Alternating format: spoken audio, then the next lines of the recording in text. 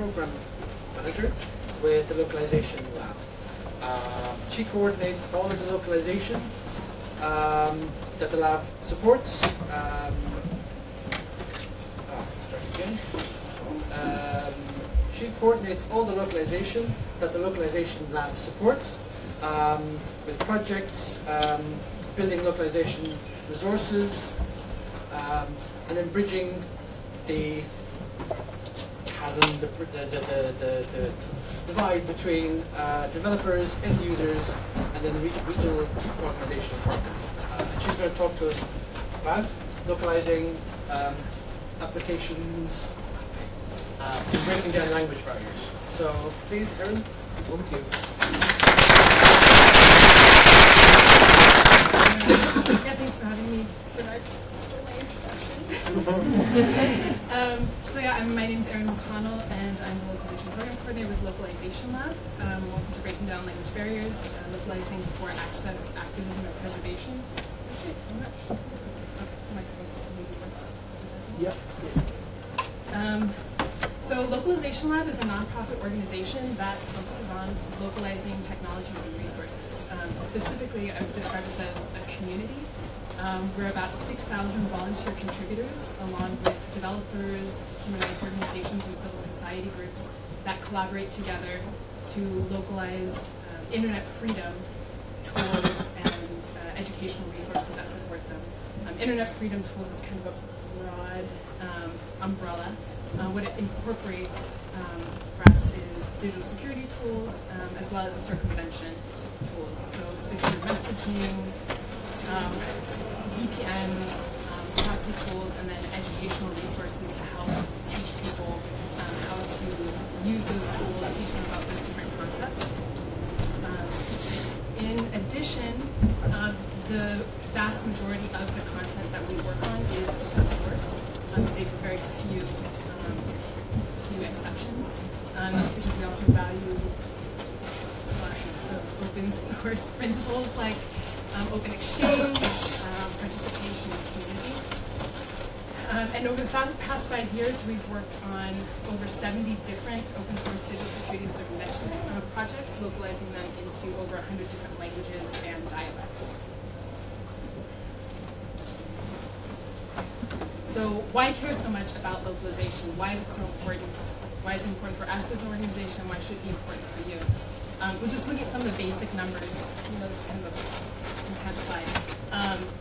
So of about 7.5 billion people on the planet, it's only just over 3.5 billion that currently have access to the internet. And of those 3.5 billion, only about 25% are native or non-native speakers of English. And then the rest of the about 4 billion people that currently don't have access to the internet, it's about 80% of them who don't speak English. So it's a significant portion of the population that doesn't necessarily have access to content or technologies that are available only in English. So despite that fact, about over 50% of the content on the internet is currently in English. And then just to add to all of that, it's estimated, or some research has shown that about 85% of people won't use a service or a technology if it's not available in their native language. So whether or not they speak English, they might not choose to use the service because they don't necessarily feel comfortable using technologies or accessing content in that language. So what does this mean in, how does this translate to real individual experiences?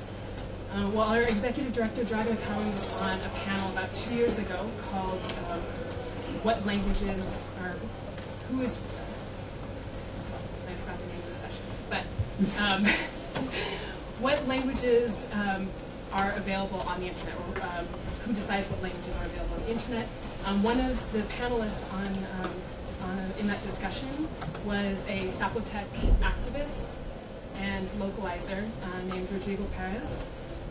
And Rodrigo first gained access to a computer that was connected to the internet about 10 years ago.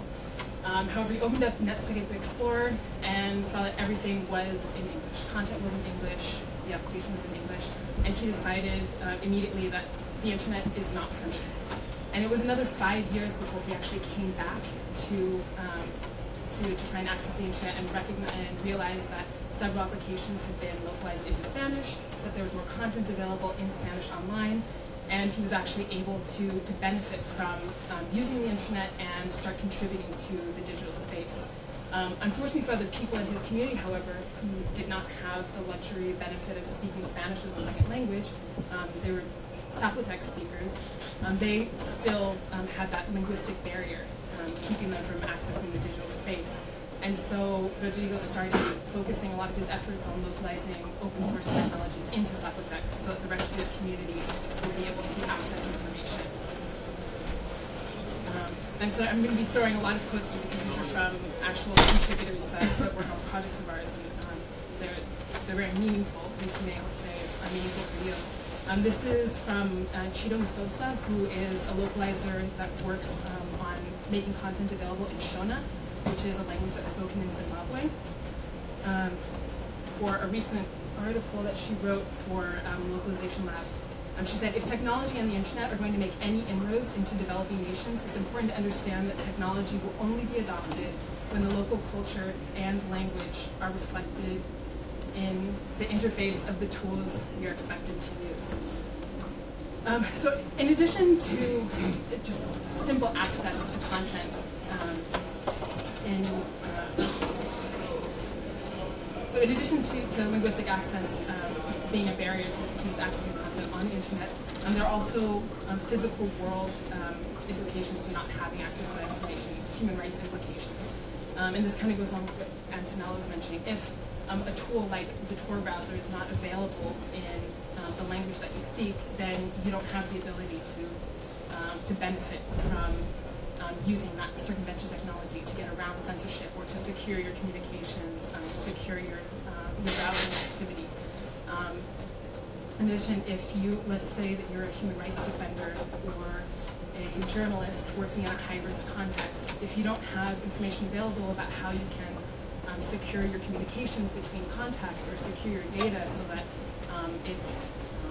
so that it can't be accessed by adversaries, then this can lead to physical consequences. So in addition to localization being important to access and keeping people safe in the digital sphere and the physical sphere, localization is also a key aspect of language preservation and activism. Now that so much content, that we access so much information and content through the digital sphere, through technologies, a big part of keeping languages alive and rejuvenating them is making technology and content on the internet available in those languages. So we've recently worked with an Aymara community, an Aymara speaking community. Aymara is an indigenous language spoken in Bolivia. And despite the fact that about 17% of Bolivians speak Aymara, it's still considered a minority language. And use of Aymara in like the 70s and 80s was actually banned in education sphere and official spaces. So people are really struggling to preserve the language, to ensure that young people start speaking it, and as a way to preserve culture, history, and heritage. This is a quote from Edwin Quispe. Quispe is the executive director of Hakiaru, which is an organization in Bolivia that's trying to bring Aymara into the digital space. He said, we ask ourselves, who are we? What is our identity? For us, language is our identity. If we lose our language, we lose our traditions, our culture, our stories, our ancestral knowledge, we lose everything.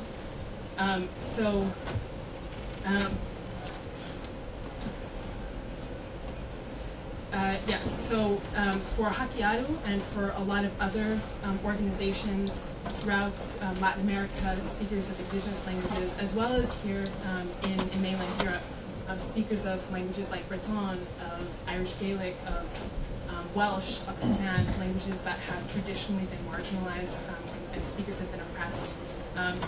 Creating, localizing technology is a way to preserve the language, and it's also in itself kind of an act of resistance against the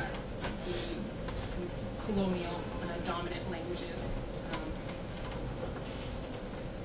And one contributor to Breton Technologies, Tom, when we asked him why he focuses specifically on technology, he emphasized that it's really important to localize technology as a way to specifically target youth and get youth to speak the Breton language. So in addition to working on security technologies, he also localizes video games and educational materials. And then lastly, at Localization Lab, we really believe that a diversity of perspectives, opinions, and backgrounds results in more creativity and more ingenuity. So in addition to just making sure that people have access to information online, it's really important for us that we also help to promote content creation in other languages from people from different backgrounds, and also development in different languages as well. This is just a quote from Nelson Mandela. If you talk to a man in the language he understands, that goes to his head. If you talk to him in his language, that goes to his heart. So at this point, I was originally just going to talk about some best practices for localization, some processes that you can put in place to ensure that you're engaging communities in the localization process and that you end up with effective localization and high-quality translations. But I decided to kind of change course and talk a little bit more about some of the more complex issues, cultural and linguistic issues that affect localization that you can't necessarily plan for with technical solutions. So we just had the tour project presentation. How many people are familiar with pluggable transports?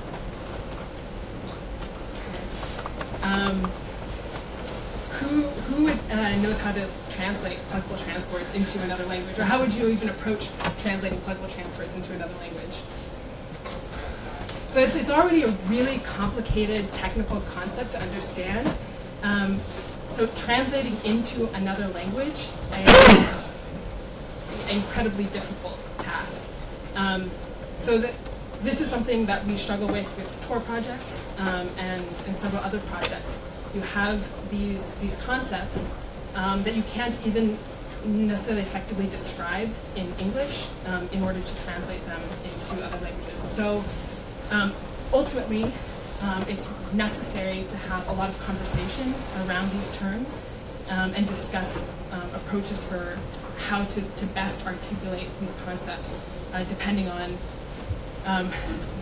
language and also different cultural contexts. So for some languages, pluggable transports, groups of translators have decided to just use the English term and just borrow it directly because they've decided that it's better than any other option available in our language. So better just have it in English and then describe what the term means or the concept of how pluggable transports work using the language itself. Other languages have tried to do literal translations of pluggable transports, which for example, this is not the option that has been chosen for Spanish, but you could say like transporte, enchufable, just direct translation. Other languages have decided to try and translate the meaning, what pluggable transports actually do. So saying a transport that connects to a bridge, something a little bit more complicated to explain the meaning. So, of course, pluggable transports is a complicated term to translate, understandably. But what about a term or a concept like privacy?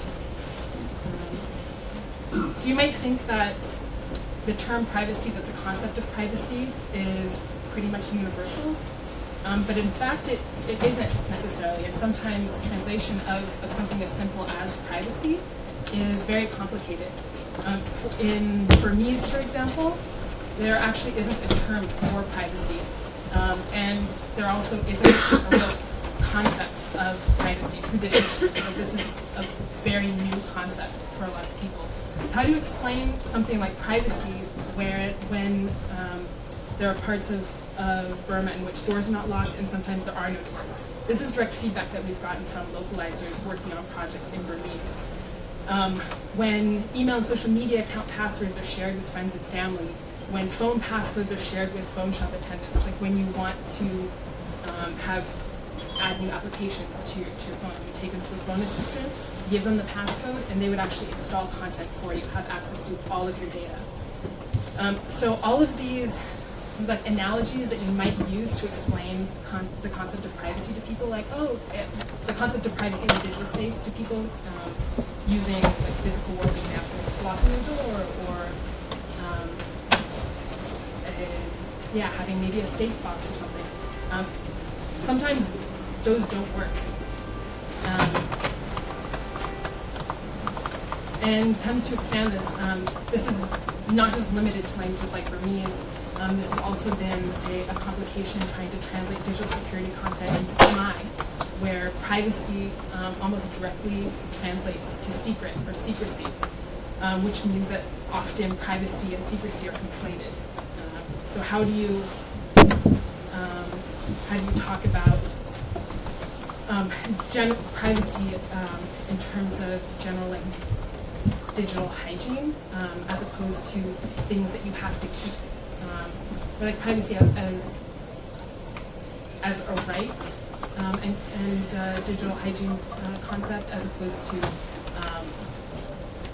information that you're trying to hide from others because it might be bad.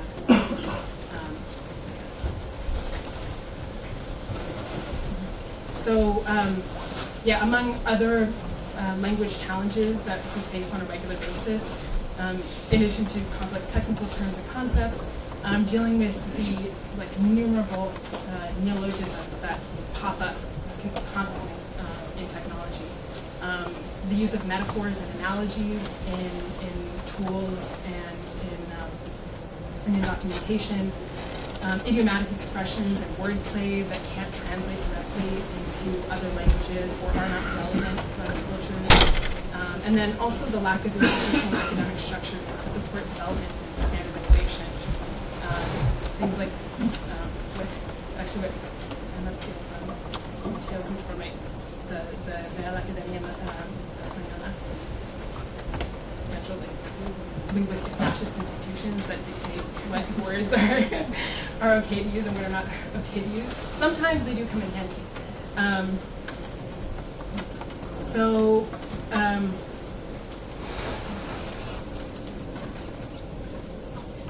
Okay, so also we have dialect. At least I'm not very concise. So dialectal variations and conflicts, things as simple as the localization spelled with a Z in the US instead of with an S in the UK, or use of computadora or ordenador in Spanish. So those might be small differences that people account for very easily. But sometimes dialectical differences are significant enough that they can cause a lot of confusion, or they're seen as a translation can be seen as very inappropriate and can affect whether or not somebody feels comfortable using a tool technology.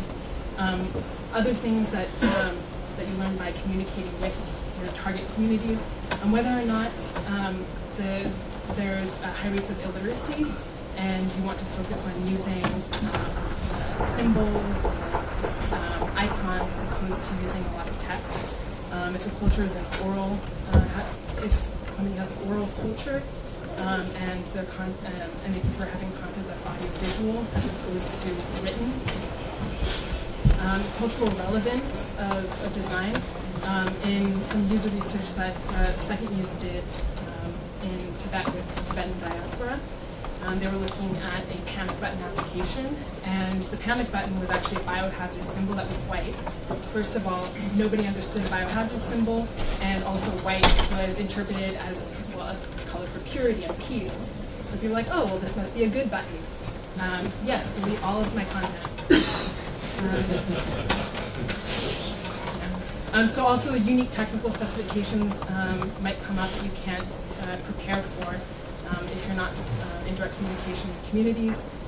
Burmese, for example, there is a Unicode font for Burmese, which is available, However, the vast majority of Burmese still prefer to use a non-Unicode font called Zauji. So your application might be translated in Unicode font, might be available in Unicode font, but if people can't input text using the non-Unicode font, it's going to be very difficult for them to use the tool. So then kind of lastly, and I really botched this, and I'm not going to get into everything.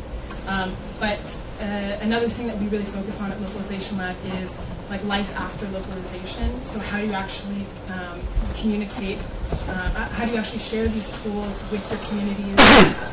How do you train people on how to use these tools using regional and like culturally relevant examples and contexts?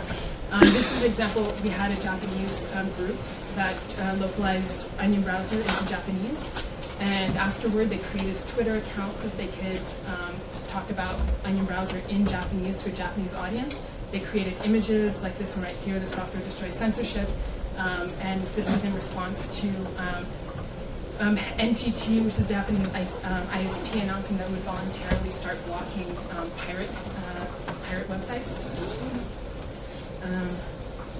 And then also, this is a great example of how to use culturally relevant devices that people understand to explain complex concepts. Rangoli is an art form from the Indian subcontinent that involves using dots and lines to create intricate designs create intricate designs. It's an art form. It's passed down through generations. And one of this individual, Naya Matada, started using Rangoli to explain how networks work with communities throughout India. So using this art form that people already felt very comfortable using to show, like, okay, what would a local area network look like, or how does information, how do you pass information through networks? Right. So we're done. And I didn't cover a lot of stuff that I was supposed to cover. But basically, the key thing that I want, I hope people take away from this is that A, localization is very important, and to reach communities around the globe, and B, that involving communities and having a lot of direct communication with your target end users is really important to ensuring that content is actually recognized